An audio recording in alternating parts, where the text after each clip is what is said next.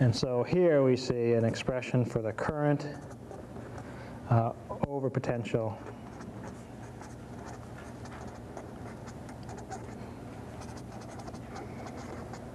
equation. So this is a little bit different form of a way to study kinetics. Now, why is it important that we wrote it in this particular way? Well, initially, this was a very important way to write the kinetics because the previous expression for the kinetics required a value for K0, and it also required a value for the standard potential, E0, or the formal potential, E0 prime. Here, you notice there is no expression for E0 in the system. What we have is eta, which is E minus E equilibrium.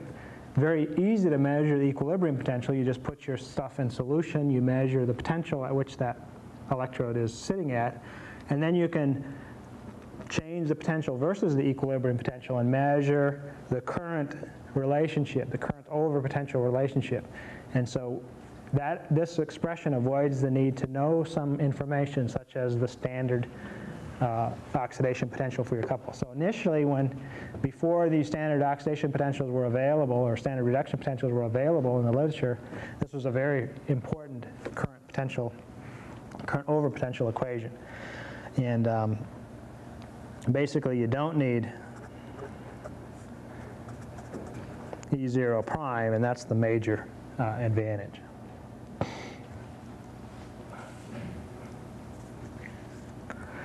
All right.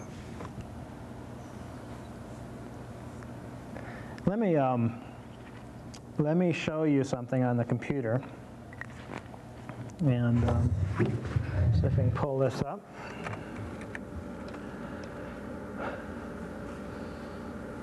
Here we go.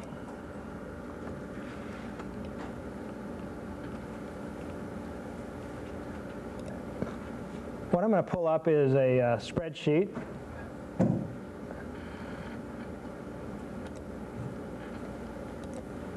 And this particular spreadsheet is available actually to you as well. And that's what I'm going to do is I'm going to suggest that you look on the web page, and all of you now has a email that has the address for the web page on it. And this particular one is one that's under the download section of the web page, and you can download it and play with it yourself. And this is an Excel version of the spreadsheet, but if you've got Quattro Pro for Windows, it should be able to read it, or even Quattro Pro will be able to read it. What you might see is that if you use another program like Quattro Pro, the graphs may not show up properly, so you may have to redo the graphs. But otherwise, you'll be able to manipulate it. The equations will stay the same. You won't have to worry about that. But let's take our curve and let's take a look. And what we can do is we can look at, on this spreadsheet, a calculation for the current potential curves. And what we can do is we can look for a situation where, let's make our rate constant very large. So this would be a situation where we do have essentially Nernstian behavior. And under these conditions, if we make the mass transfer coefficients essentially equal and the concentrations of O and R essentially equal, alpha equal to 0.5, we can see that the equilibrium potential is a very small number, minus 4 times 10 to the minus 10, so essentially 0. And we can make E0 equal to 0, although we can change it to whatever we like. What we see under these conditions is that the exchange current, using the equation we've talked about, it's in Barden-Faulkner, is a value of 96.485, and that would be in amperes, just like a normal current. The limiting currents are 0.01 essentially, and minus 0.01 for the two. First of all, we can look at the equation that, assuming it's a completely a Nernstian system. And these are the curves that you would see for Nernstian behavior. In other words, for reversible behavior, no kinetic effects whatsoever, and this would be a mass transfer limited situation where we've included the mass transfer coefficients. If we look under this tab, we see a kinetic expression.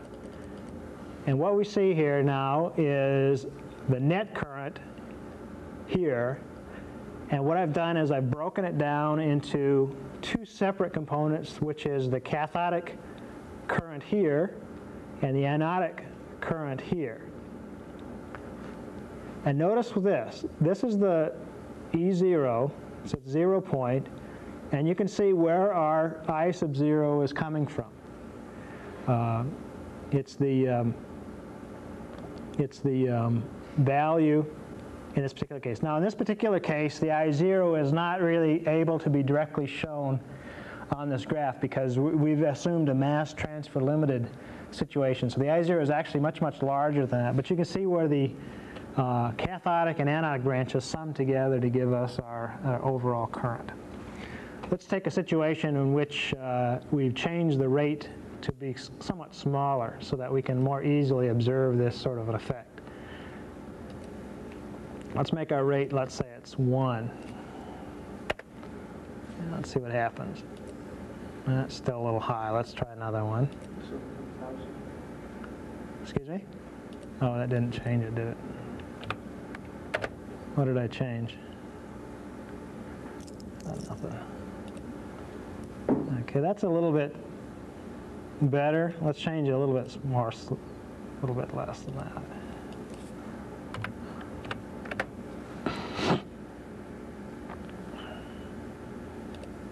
All right, now we can see a little bit more clearly the exchange current density as equal to the cathodic or the anodic branches at E0. And you can see we've shown the exchange current here is about 0.009. And again, because of the mass transfer limitations, it's not exactly that on this particular graph, but if we excluded the mass transfer limitations, we would see that. Okay, let me just continue, and we'll come back to that in a minute. All right. The goal in this particular case, in any particular case where we're looking at the current as a function of potential, is to try to get our kinetic parameters out of those current potential curves. So let's see how we can understand that curve and get those numbers out of it. For example, we might plot current versus over potential to get some numbers out. There's really two special cases for current versus over potential plots. The first case is when mass transfer is limited, is neglected.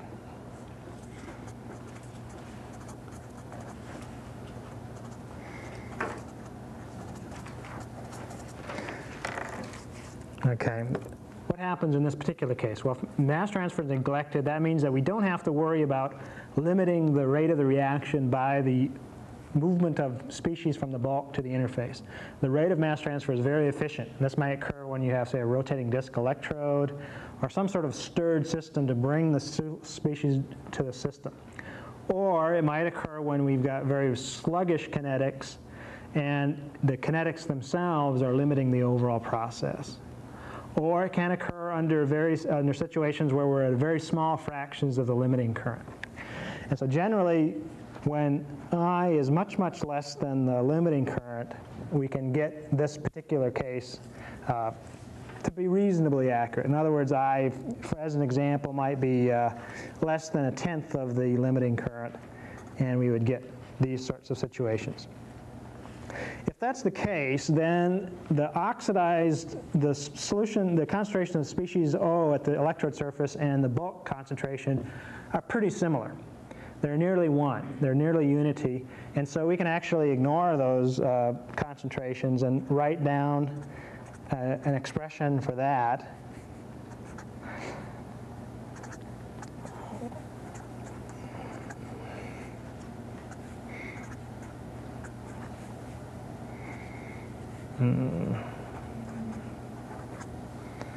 And there we go.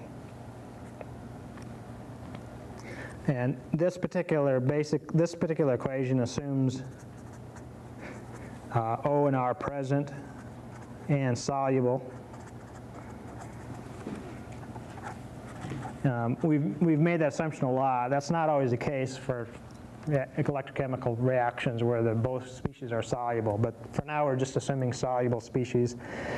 Both are present, and that species O is essentially equal to C sub O in the bulk, and vice versa. C sub R at the electrode surface is essentially equal to C sub R in the bulk. And that, like I said, that would happen when we've got a stirred solution. This particular equation is called the Butler-Volmer equation.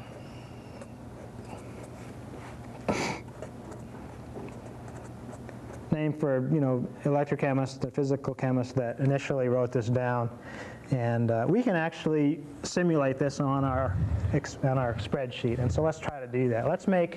To do that, and I encourage you, and in fact I strongly encourage you to download this and spend some time adjusting the concentrations, mass transfer coefficients, alpha, K0, see what happens when all these things vary. And I think you'll find it very informative. Let's change our mass transfer coefficients to be very large. Let's suppose they're 1,000.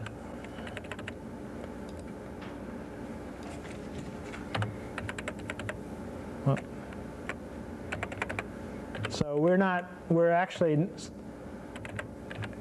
really still simulating or using the equations without making these assumptions, but we can get in a form that would be very similar to that equation there. Let's look at our kinetically limited current now. What we've got is a curve now when we've got large mass transfer coefficients and fairly slow kinetics is something that looks like this. And you can see the current here is very large. It's 100 amps for the cathodic limiting current and a minus 100 amps for the anodic limiting current. So really what we're interested in is that little bit down here where we're going to look at this particular point. And so what we can do is blow this up so that we're getting a value close to the exchange current density, which is still 0.01 about. So let's change the scale on here to get that sort of information. So let's make it minus 0.02, and this one 0.02, and let's see what we get. All right. And let's change our scale on this axis also so that we can see a little bit more clearly. Let's make it minus 300 to plus 300 on the scale. Whoops, let's change that back.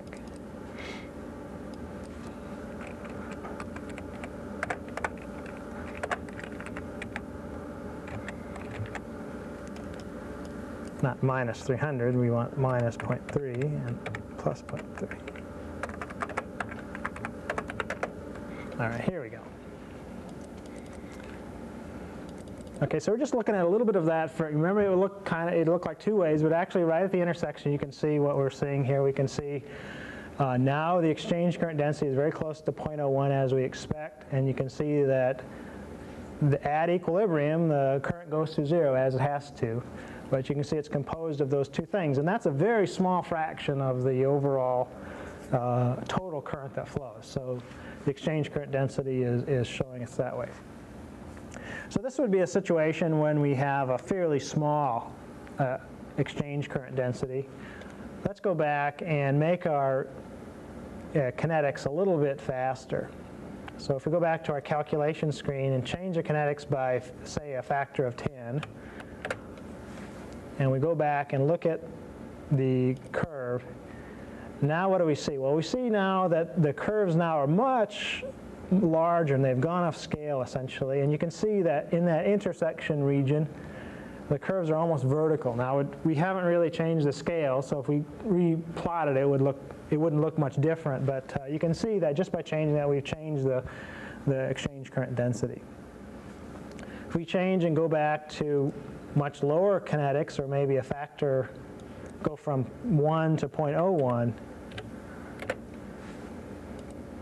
we can see now, again, the exchange current density has dropped, again, dramatically, and we can see that the curves are starting to separate some, and if we go even more of a K0, those will spread out quite a bit more. And you can see as we increase or decrease the kinetics, those curves, and you can see right at the equilibrium there's very little current flowing, exchange current flowing, so that means it would be very sluggish at achieving equilibrium in this particular case. There's no idle speed on this system that will let us easily achieve equilibrium, because the current that flows, remember, is a rate of chemical change. And so the low currents means low rate of chemical change, low achievement of equilibrium. Let's take a look at something else that happens. Let's suppose we change the value of alpha. Remember, alpha is usually 0.5. Let's change it to 0.7. Okay, look now what happens to our curves. The curves now have become very asymmetric. And that asymmetry is reflective of the fact that we've changed how that curve looks. And you can see that we've changed to 0.7, and notice the cathodic branch is increased more rapidly than the anodic branch. So that suggests that that's our asymmetry. Now if we go back to our calculation, you see the cathodic branch achieve more rapidly than the anodic. If we go back to our calculation and look at alpha of 0.3, the opposite will occur. The anodic branch now occurs to occur much more rapidly, increases much more rapidly than the anodic or than the cathodic branch. So you can see with the effect of alpha and the effect of the value of the exchange current, or the K0 effect. So that would be a situation where we've got very low mass transfer situations. And we can look, if we look at that part of the curve, in fact, let's blow it up a little bit more. I don't know if we'll get much more able to blow it up, but let's see if we can. Right near the intersection, that curve is, you can see for about 10 millivolts, well, that's about 20 millivolts there, to positive 20 millivolts, minus 20 millivolts to positive 20 millivolts. Let's blow it up a little bit more.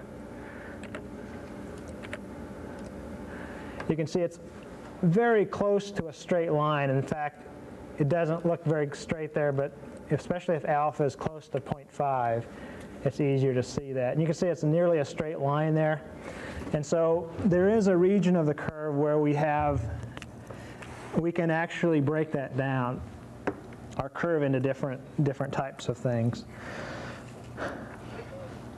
So let's consider three regions of our current over potential curve.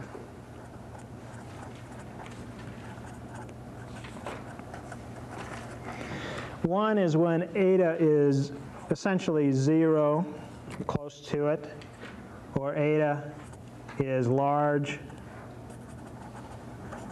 at positive potentials, and eta is large at negative potentials. And so we've got three regions of the situation.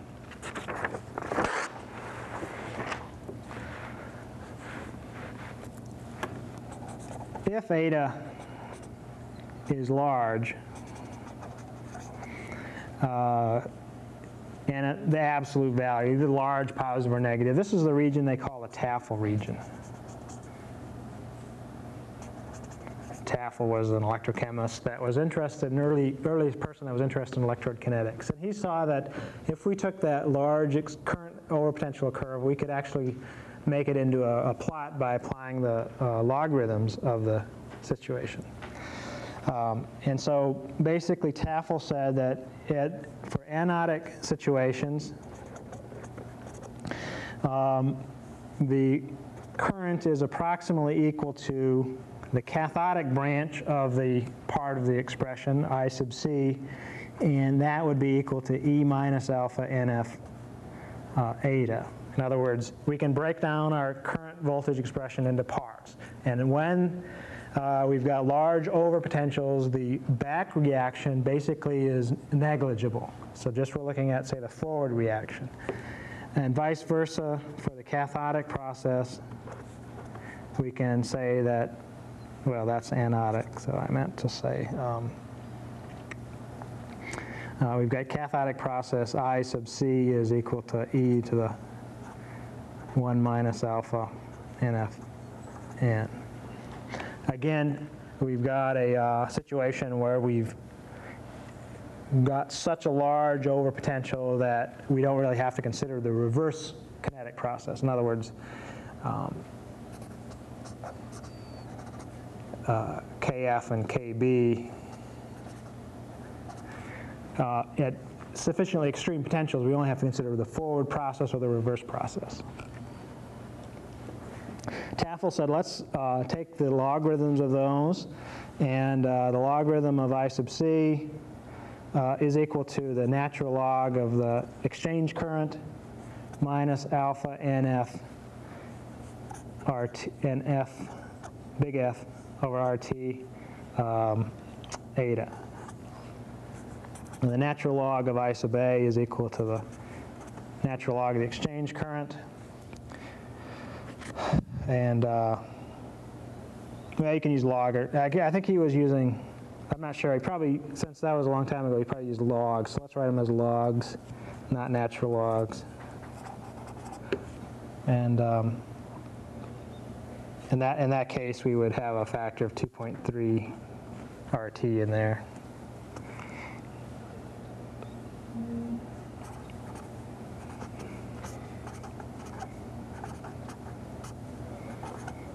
When we convert from natural logs to logs, we'll have that factor of 2.3 in there.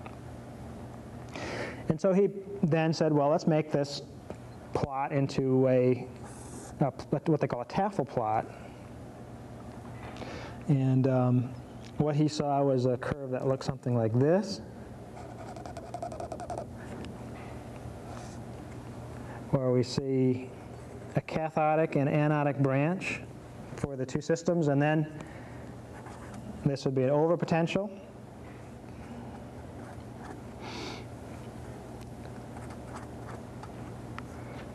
Again, remember, overpotential is just the shift from the equilibrium point, and it doesn't. Tafel plots do not require knowledge of the standard potential.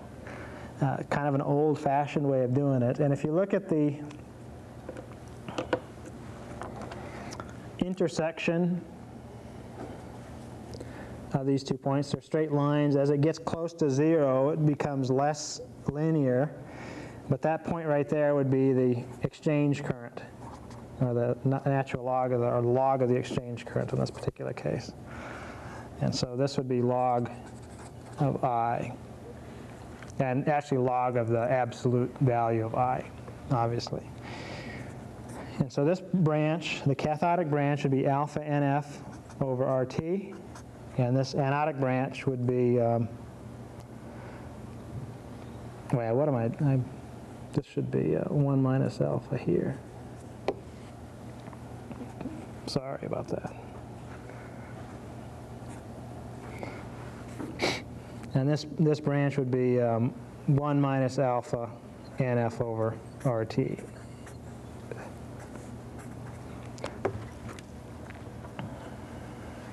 So by looking at the Tafel plot, you can get the alpha values from the slope of this curve, and you can get, in principle, the exchange current on the system. Why do I show this as leveling off? Well, this would be what they call the mass transfer region. And every electrode reaction will be ultimately limited by the rate of mass transfer. So in this region here, the Tafel region, where we get logarithmic dependence on the current as a function of overpotential, that's the region where we can extract kinetics. As we increase the potential further and further, we'll get to a point where the kinetics are becoming very rapid because of the potential effect, and we get into the limitation by mass transfer. And so diffusion rate or stirring will kick in, and we'll get no longer will we get any information about the kinetics, just information about the mass transfer rate. So in order to get good Tafel plots, we need to have slow kinetics, basically, small values of K0 or I0, or we need to have very large mass transfer coefficients, M sub O, M sub R. Now let's take a look at a Tafel plot that we can plot on the computer, and let's see how that looks. We've got a situation here where we've got very large mass transfer coefficients, and our exchange current is quite small, and so our Tafel plot should actually look very similar to what we expect. We get the anodic and cathodic branches for the logarithm. If you look here, the overpotential is there's a quite large Tafel region because we've got a very high mass transfer rates, much larger in fact than you could actually achieve naturally. So let's put our mass transfer rates to more normal type ones, and our mass transfer rates might be maybe 1 centimeter per second would be a somewhat typical mass transfer rates. K0 this would be about as fast as you could probably easily measure using the Tafel plot method. But if we look at our Tafel plot, we can see now we get kind of a funny thing here. Let's change our mass transfer coefficient so that doesn't show up there. There's better. All right. And you can see now our Tafel region, as we change the mass transfer coefficient, has dropped dramatically. We've got much less part of that curve that would be the logarithmic part. And so as we change the mass transfer coefficient, we can see that effect. Let's investigate now, and you can see, unfortunately, this is kind of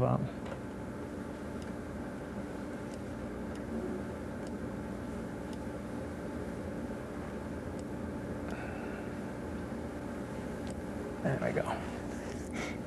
You can see that our overpotential is about out to 500, plus and minus 500 millivolts on this particular system. Let's change our rate constant now to be much slower. Let's go down to, say, 10 to the minus 6.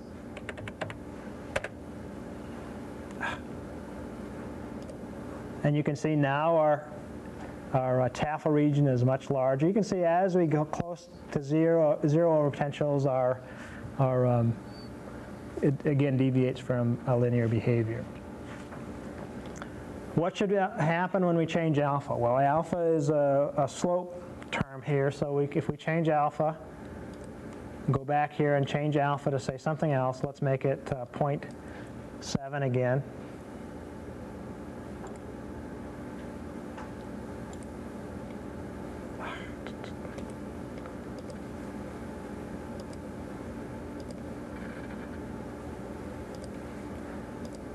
You can see now what happens. We've made the alpha 0.7, and the slope, you can see, that obviously has shifted in that particular case.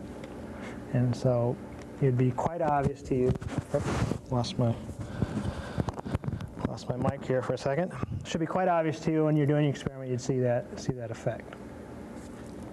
Now, of course, your data wouldn't be nearly as good as this. This is a calculation, but it would be somewhat similar. You can see some examples of real Tafel data in your book. Let's change a few other things. Let's suppose our mass transfer coefficient becomes slightly asymmetric as well.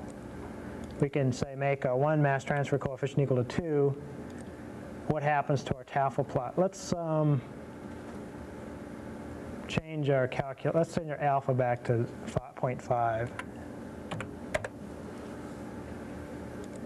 Let's make it not quite 2. Let's make it 1.5. So we've changed the mass transfer coefficient for O to 1.5, our mass transfer for the R 1 centimeter per second. Let's change our K0 10 to the minus 6, alpha 0.5. Okay. What's happened here? Well, you can see probably very barely, though, because it's a logarithmic scale, that there is a slight difference in the mass transfer coefficients. But the slopes are essentially the same. And so in this particular case, we don't have to worry about the slopes. We just have to worry about the whether or not we'll be able to get into a Tafel region.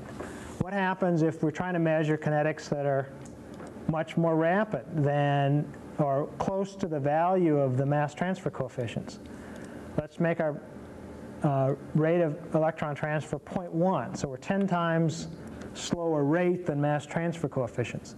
Remember, in order to see anything kinetically, we have to have a slower rate of electron transfer than a rate of mass transport. Now what you can see now is that our Tafel plot really doesn't have any linear parts to it. You do sort of see what you'd expect to see, but the linearity is really gone. So you'd be very hard-pressed to extract any kinetic parameters out of this particular plot.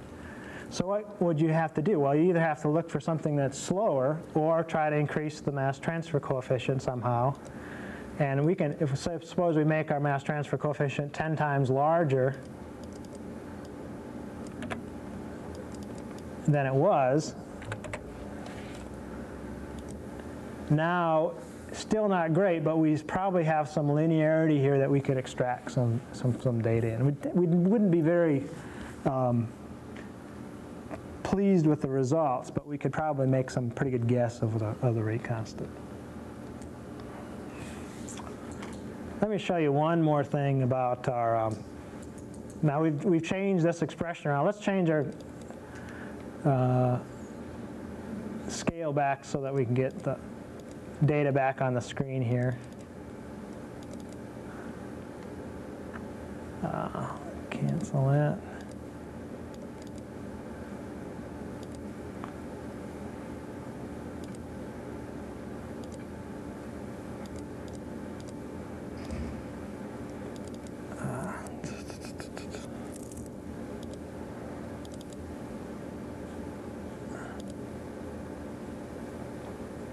Can't get the,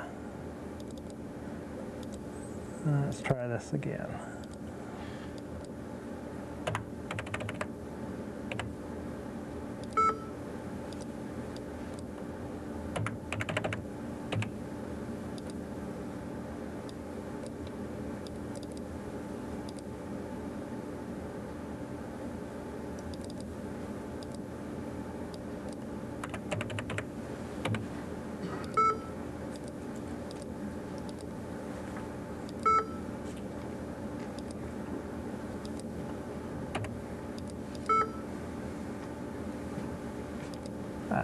Shoot. Sorry.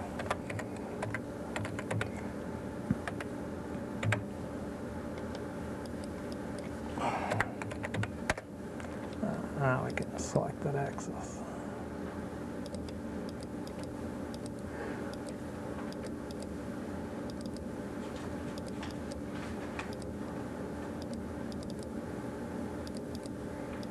Okay, here we go. So here's our curve now in a non-Tafel plot. It would just be the normal current versus potential here. You don't really see the anodic and cathodic branches now because they're very small. What you can see here with slow kinetics and relatively fast mass transport rates is that you would see a shift. We'd see basically a distinct cathodic part of that curve and a distinctly anodic part of the curve. And that occurs because we've got both CO and CR present in the system. We don't have to have both CO and CR present in the system. We can make, for example, let's make our reduced species to be quite small, 10 to the minus 9, and now look at our curve. This would be the curve that we would expect to see under those conditions. There's just a single branch of the curve.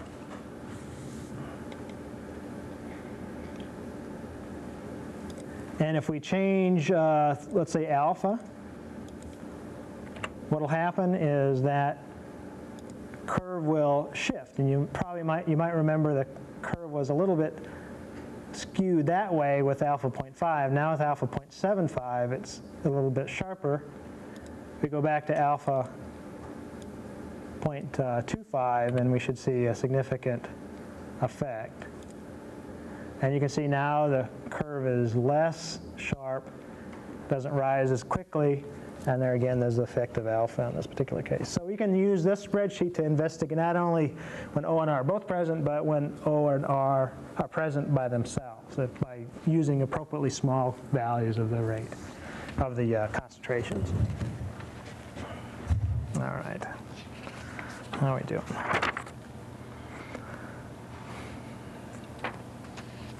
So there are, when we talk about electrode reaction, we often talk about three particular cases of electrode reactions.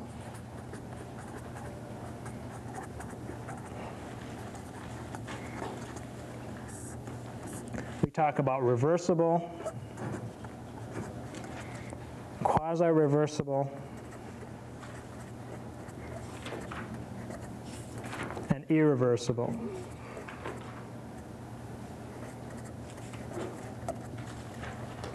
Reversible is a situation where we can essentially assume that the electrode reaction is Nernstian. In other words, we can assume that we've got reversible process, no deviations from equilibrium, no significant deviations from equilibrium. Under most conditions, it's very difficult to get mass transfer coefficients above perhaps even 1/10 of a centimeter per second, although sometimes you can. So K0s greater than 1 are often considered to be essentially reversible processes. So just as a general guideline, K0 greater than 1 is considered to be reversible, although again it would depend a lot on your mass transfer coefficient. K0s, say from 0.1 to 10 to the minus 4 or 5 would be, it's considered quasi-reversible. It has features that are a mixture between our Nernstian case and what we call the irreversible case, where K0 would be less than 10 to the minus 6 or so. An important feature of irreversible kinetics is that we can consider both branches of the cathodic and anodic waves as separate from each other. And I think we can illustrate that, again, by looking at our computer program to illustrate those three situations. Let's go back to our calculation for spreadsheet, and let's make our C sub O equal to C sub R again. Let's make alpha equal to 0.5 again. And let's make K0 equal to be a very large value. Let's make it 1,000.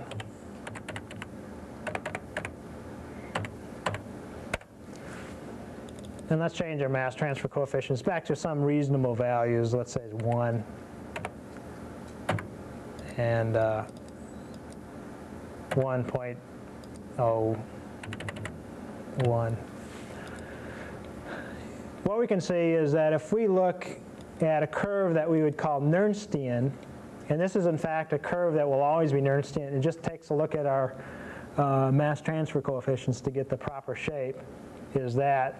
And if we look at our kinetic curve, the potential scale is a little bit different, but you can see the curve will be essentially in this shape. I don't like those large excursions of potentials. Let's make it.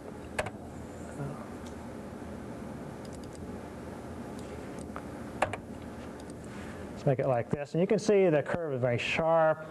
It really would look like that as long as the mass transfer coefficients don't change, the concentrations don't change. It doesn't really matter what the K0 is. If we go back and make our K0 equal to 100 instead of 1,000, really we're not going to see any difference in the shape of the wave because we're not limited by kinetics whatsoever. Let's change our kinetics now to be a little bit slower. Let's make it equal to our mass transfer coefficient, 1. Now what happens? You can probably notice that the curve is not as sharp as it was. Not as sharp as it was. And that's an indication that we're starting to have some incorporation of a kinetic effect. Here would be first indication of a quasi-reversible behavior. If we go a little bit slower, again, 0.1, still in the quasi-reversible behavior. Notice now we can see sort of a break now as those two branches begin to separate. And let's go to K0 of, say, 10 to the minus 6 or so. And now we can see essentially irreversible behavior. Those two branches are completely separated, and this is kind of a nice situation for studying kinetics because you can easily distinguish those two kinetic processes, and you don't have to consider the forward and the reverse reaction, so it's a simpler kinetic process. One other thing about alpha values. Let's go back and look at alpha again. I want to make it very clear what's happening. Let's put alpha 0.45 in this particular case. That's not very clear. Let's make it a little bit more clear. Here at alpha of 0.4, what's happened? You can see that alpha 0.4, the cathodic branches become less steep than the anodic branch. Also, very importantly, the point which is halfway between those two waves is no longer essentially at 0. It's shifted over to this side of the curve. If you carefully examine that, you'll see that. So the difference between those two waves is not 0, and the E0 should be 0. So that's an interesting effect. But if we go back to our kinetically limited case, a quasi-reversible case, say 0.1,